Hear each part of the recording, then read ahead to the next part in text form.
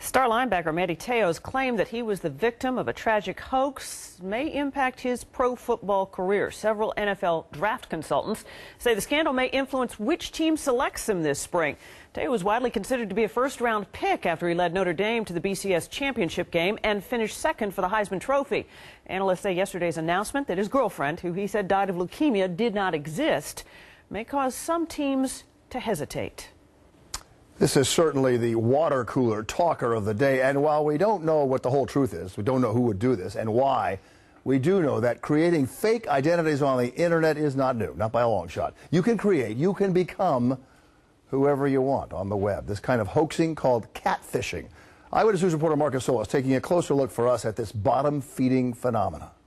Nothing is necessarily what it seems to be online. Which is precisely why Fordham University professor Paul Levinson says he's not surprised by the scandal surrounding Manti Te'o.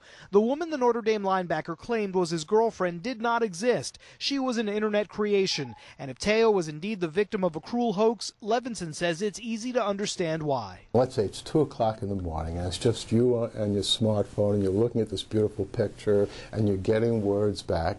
It seems very real. It seems very intimate. Internet deception is so widespread, one hoax victim produced a documentary called Catfish. Neve Schulman discovered the woman he was involved with online was a middle-aged mom, nothing like the person she pretended to be. Social media expert Chris Desi says such incidents are the result of society's continued shift away from face-to-face communication. This is the norm when people date, look for jobs, communicate with each other, essentially do anything within their day-to-day life. They do it within their digital world. So how do you avoid becoming the victim of a catfish? Experts say the old adage applies online as it does in the real world. If it sounds too good to be true, it probably is. You don't know who that person is. Could be a person who's 90 years old, 9 years old, male, female, anyone. Marcus Solis, Channel 7, Eyewitness News.